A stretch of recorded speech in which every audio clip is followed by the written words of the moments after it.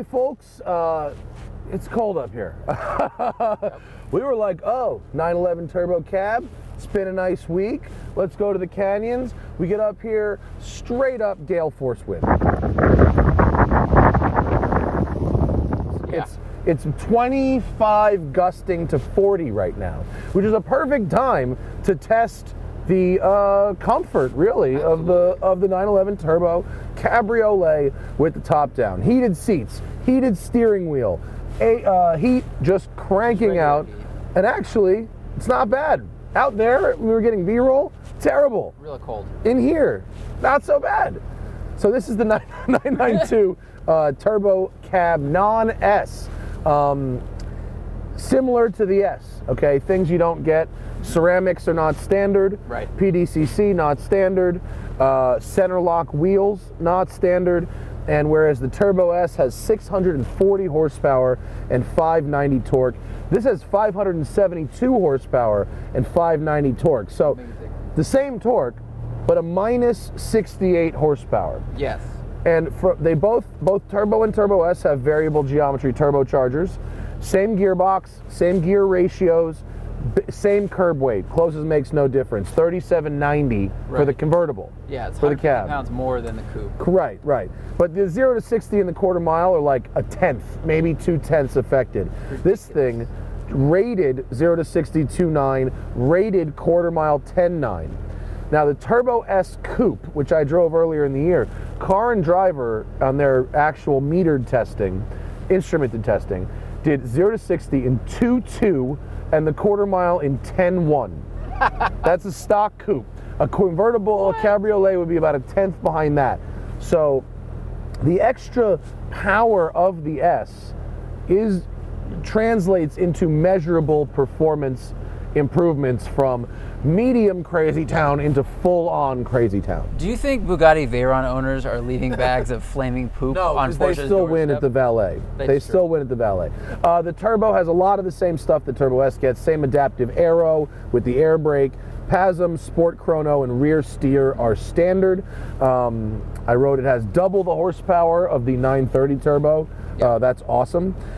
Staggered width and staggered also double the gears, right? Wasn't the 930 That's true. Double the gears. Good call. Yes, and double the wheels driven. Yeah. Let's see. 255 3520s in the front. 315 30 21s. So not since the front engine Corvette have we seen such a stagger in a car like this. Other than that, everything else is kind of the same as the Turbo S, but with less horsepower comes less money. This thing is 183,000 base compared to 205 base with the Turbo. So you save 20K. Right. And this has a lot of the options on it that you would get with the Turbo. I'm sorry, with the Turbo S. This has a lot of the same options. We're gonna go into manual and we're gonna go drive fast and we're gonna see how she do.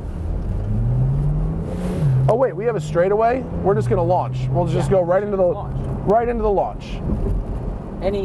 We have like 100 yards to work with, and that's enough for 0 to 60. Where's our? I forget. Oh yeah, traction control off. PSM Sport and launch. Oh my God.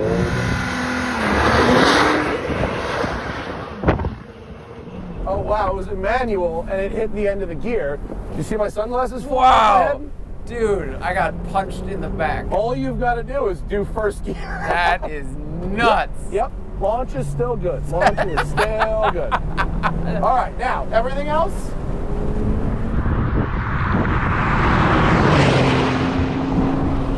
Wow. Oh, boy. Wow. This pours on speed like almost nothing. Really, really Now, does. when I drove the Turbo S, it was on this very same road, Zach, and it was wet out. And my remarks were that this car is stupid because my limit is how fast I can see and react and not the car. I suspect that when the road is dry now, the car allows for a little more speed. Jeez. Jeez.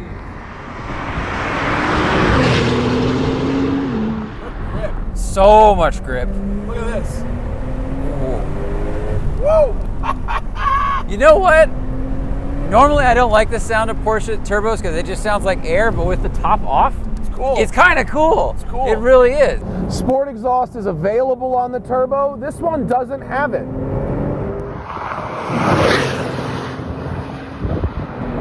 Which I find very interesting. This thing, to me, forget power to weight. Let's talk about power to sound. Excluding EVs, I think this has the most power to the least sound of any gas car I've ever driven. 100%. Like when these go by on a racetrack or on the road, they don't really have an exhaust note, which is kind of disappointing. Whoa! But out here with the top off, you hear the turbos sucking in all that air. You know, variable vane turbos just working, pulling in all the molecules. Oh my God. Wow, it really... The torque, it just builds and builds and builds and oh yes. Ceramics are good. Is that rain? That is a dust storm. It's a dust storm, good. Oh boy. Poor pre-production car. Trucks. Are they okay? Clear? Yes, okay. Whoa, that's the loading zone. Yeah, so carbon ceramics, $10,000 option in this. As is the leather stitching. This thing has 11 grand in custom manufacture leather, looking like a strawberry shortcake in this bee. I would skip that. Is gorgeous, and I will say that in other cars, when people point out the stitching's not perfect, this is what perfect stitching looks like. But do you need to spend 12 grand on it? I don't think so. Dude, we're rooster tailing dust like a cigarette boat right now.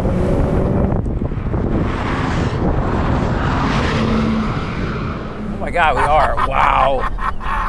There is. Wow. Where are we? We have driven to Mars. Yeah, there is sand snaking across the road like snow. Habibi, welcome to New Bizzle. Oh, that's tree. a giant tree in the road. That's okay. a branch. It's faster than you can see. Yo, I'm gonna correct myself. I think this is okay. I think you can go faster in this than you can go in the Carrera S. Wow. I think if the road is dry, where are we right now? We are in Mars. Yeah, we're in Mars. We're in the after time. Oh, I see what's happened here. When there's a fire and there is dust and dirt and things everywhere, and the Santa Ana winds come. Ooh. Oh my! Oh boy! Oh God! Okay, let's. Four-wheel steer. Yeah. Look at this. Look at the turning radius. Turning radius. Love it. 35.8 feet in this. Love it. But you should get nose lift, which this one doesn't have. Who would get the $11,000 worth of manufacture leather, but not get nose lift? I don't know. That's weird. Now let's do a launch again. Now that we're on Mars, it's just straight away over here. This is so weird. We have chosen an alien planet to film this review on, so I'll take it out of manual. That way I won't mess it up. I think this car is so fast we've driven to the future. We are. That's what. What timeline are we in? 20. The Martian? Yeah, this looks like. Head back. Oh my God.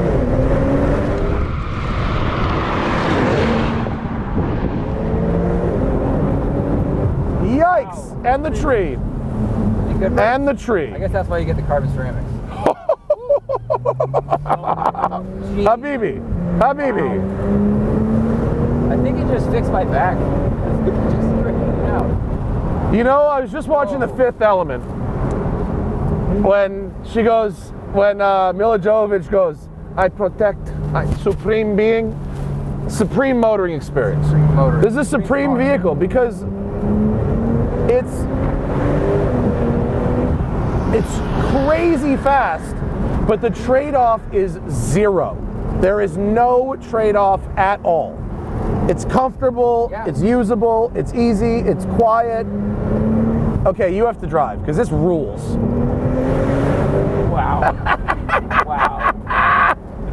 When I talk about the throttle, right, you know, the GT3s have the stabby throttles, and these turbo cars have the squeeze throttle. Right. You operate it like this throttle was a bellows, right?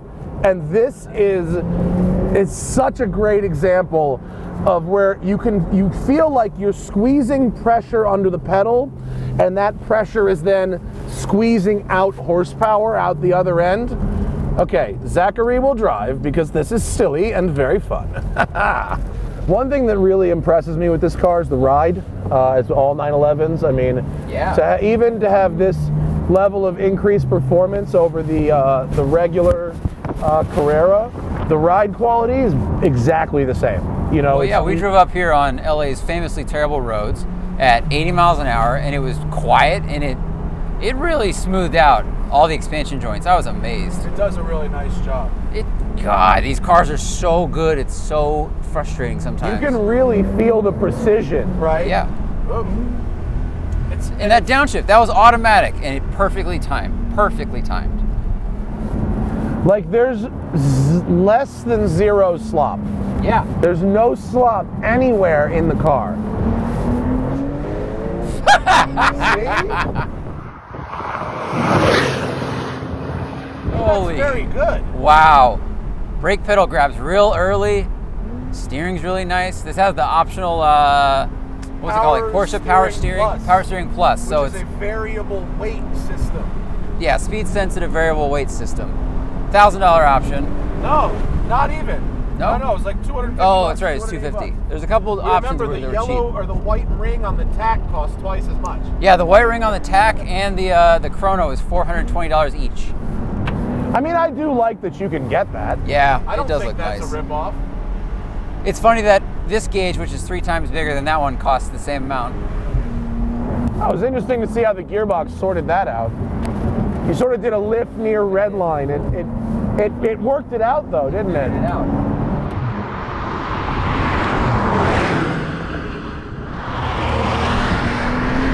What a pace! What a pace of a car!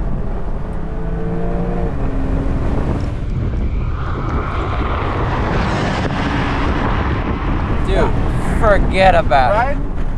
Forget about it. I mean, this. I drove a Ferrari F8 recently, which I know you've driven a couple of times. Yeah. And this is like a much nicer interior. It looks more expensive. Color combinations, materials, all that stuff. And then it's just as fast. By all measure. You know, the Turbo S is just as fast, and this is almost as fast as that. This is pretty close. I was not able to find anywhere in the spec sheet or the press release. Now, granted,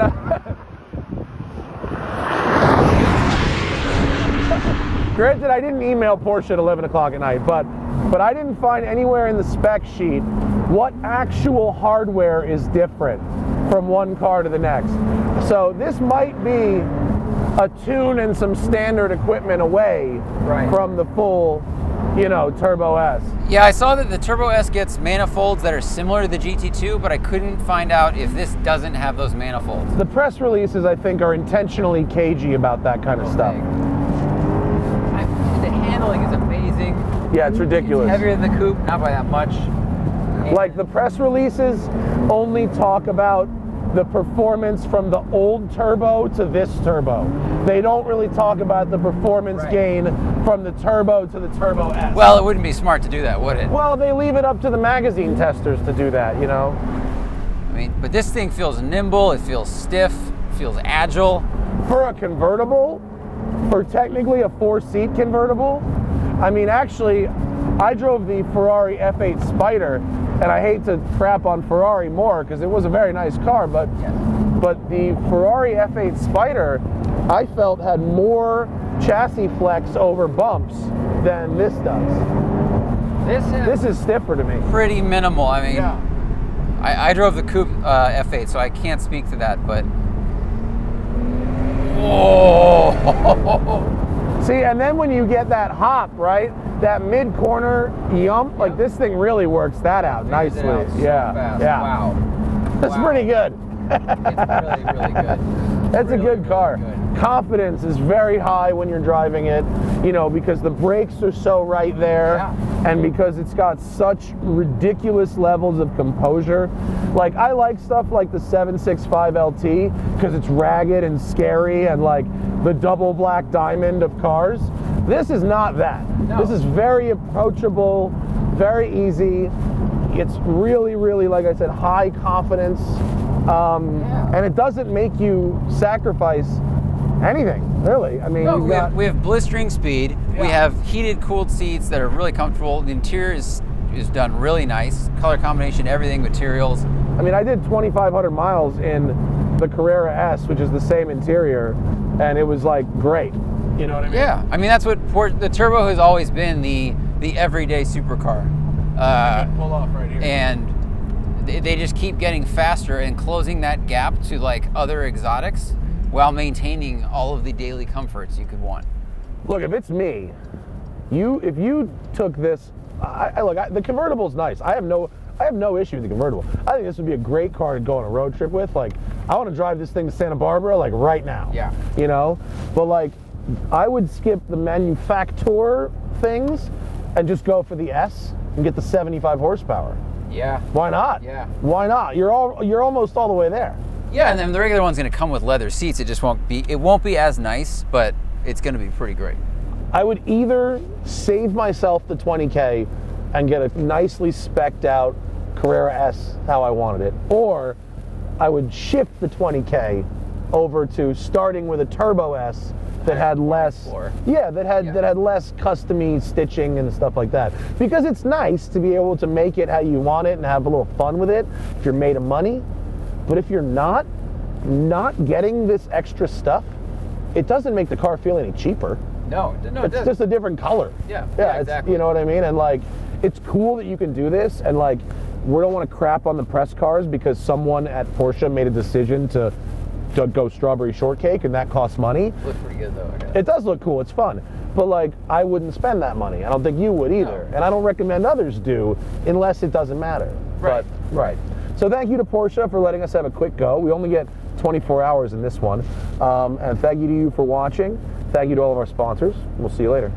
And remember, always fight your tickets. Use code TST10 on the Off the Record app available in the Android and iOS store, or go to offtherecord.com/TST.